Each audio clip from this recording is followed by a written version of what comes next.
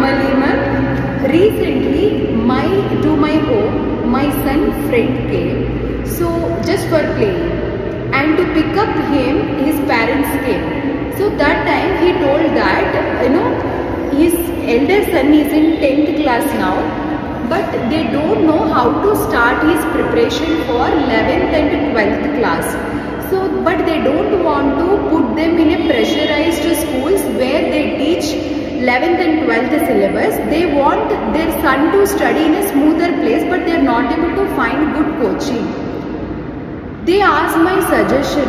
Then that day I felt like we need to do something for the students. Now here is the solution.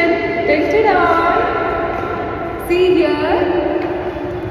Today we are planning to do agreement of this place and start training to the students from class 6 to class 10th.